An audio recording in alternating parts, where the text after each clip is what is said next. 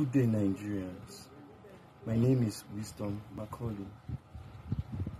I want to use this opportunity to apologize to my sister, Annie Macaulay Idibia, to her husband and the entire Idibia family. I also want to apologize to my mother, to my wife, and to my in-laws. I am truly and deeply sorry for the outbursts that occurred a couple of days back.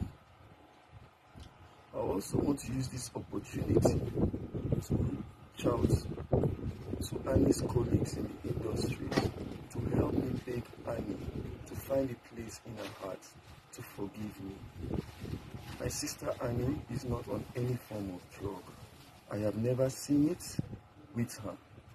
I am not on drugs either.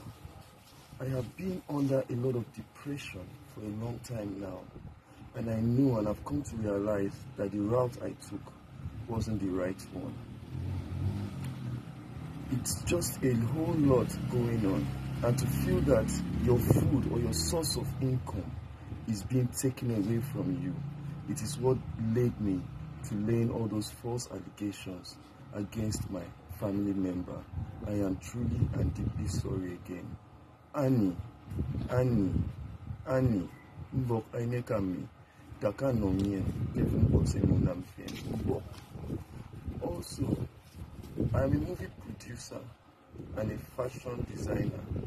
I want to also use this opportunity to beg well-meaning Nigerians and people worldwide who would come across this video, who would want to give me a chance to establish myself and to stand as a man.